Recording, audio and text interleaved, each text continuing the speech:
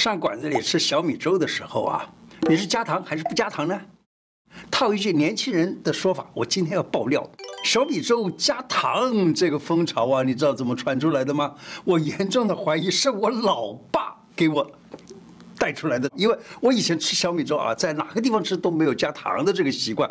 可是呢，自从我爸爸他在他公司里头啊吃了粥的时候啊，就说要加点糖。我从那以后才看到，嘿，各处都看到有小米粥加糖这件事儿。有的人说呀，吃小米粥一定要加糖一起吃，少了这一味儿，他就觉得小米粥的灵魂就不见了。有这么夸张吗？胡老板开讲了，我是你的老朋友胡医师。我以前啊做过一集小米的影片，大家都很喜欢。今天我又要来跟大家讲小米。这一集我要和你分享的是：一、小米3大功效，这些人吃最好；二、小米加南瓜，胃溃疡复原得快；三、补肾功效翻倍，小米粥加它；四、小米5种吃法，护眼降血糖；五、2类人不宜多吃小米。小米3大功效，顾好2大脏腑。小米的功效啊，你不知道太可惜了。小米有3大超棒的功效：第一，助眠；第二，养脾胃；第三，补肾。小米的营养价值好棒棒，不但能顾好你的先天之本肾，更养好你后天之本脾胃。真的，一兼二顾，猛拉兼塞口。小米怎么吃最滋补？把小米熬成粥最补。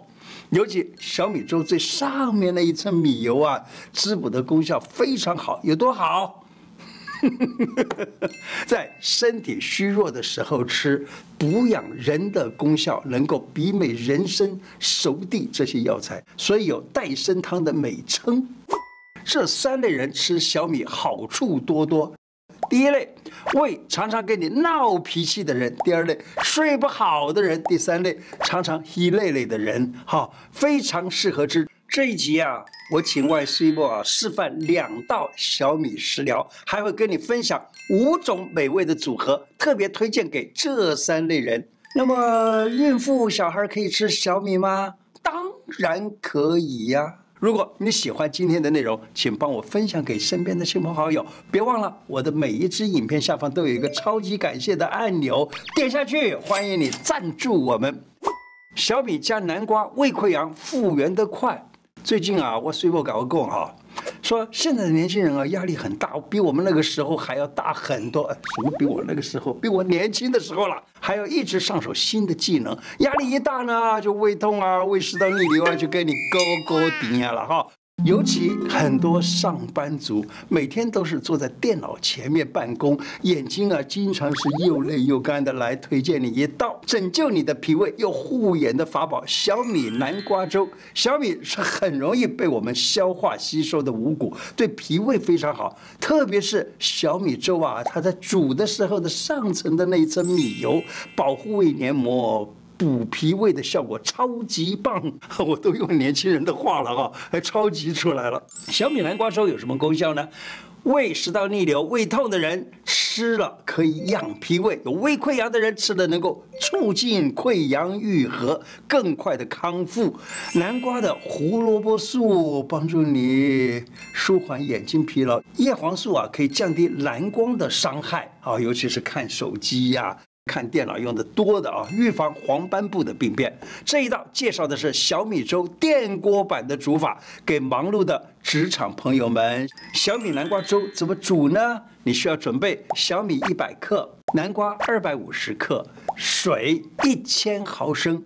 小米南瓜粥的做法：一、把小米洗干净沥干备用；南瓜洗干净切小块。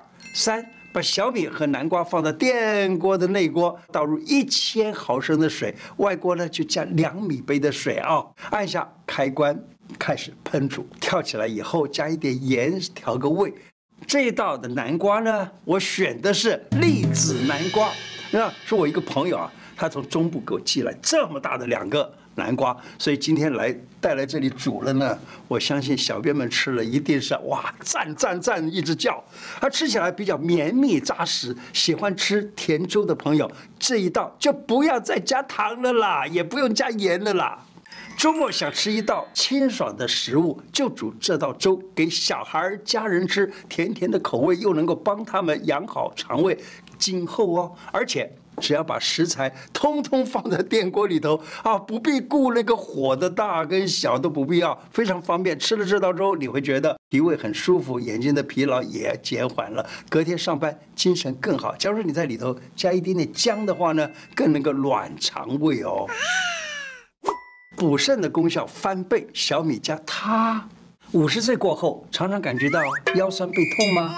早上起来觉得身体一个样，到了下午又一个样，要注意哦。常常觉得疲累累、关节疼痛、视力衰退、牙齿松动，这些都是肾虚的症状。推荐你一套厉害的粥，欢迎这个小米它的好朋友叫做山药哦。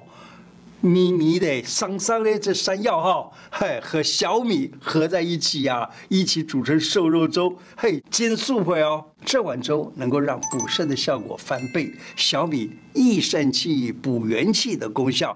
李时珍他说啊，素之味咸淡气寒，下肾就是会利水的意思啊，利小便的意思，是为肾之谷也。素呢就是小米，它带有一点点咸味啊，咸能入肾，所以被李时珍称之为肾之谷。山药健脾益肾、补气养阴，是补肾非常好的食材。这一道常常煮来吃，把肾气补得越来越强，就能够消除疲劳，提升骨质的密度，而且击退骨质疏松。小米山药瘦肉粥怎么做呢？它的材料就是小米100克、新鲜山药250克、小里脊肉150克。150克是多少啊？这个就是4两的意思啊。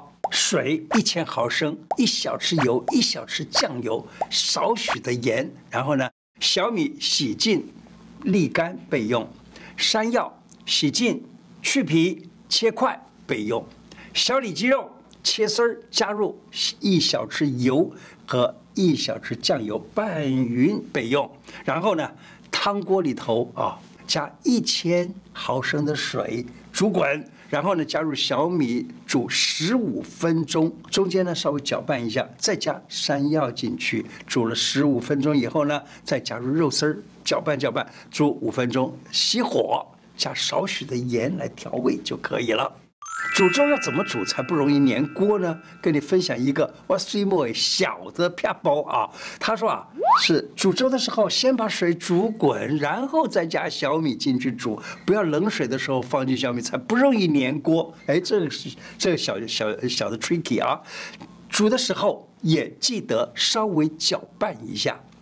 5种组合吃法，护眼助眠又降血糖。其实小米还可以加不同的配料，对于你的身体都有不同的效果。我给你分享5种配料，蛮棒的哦。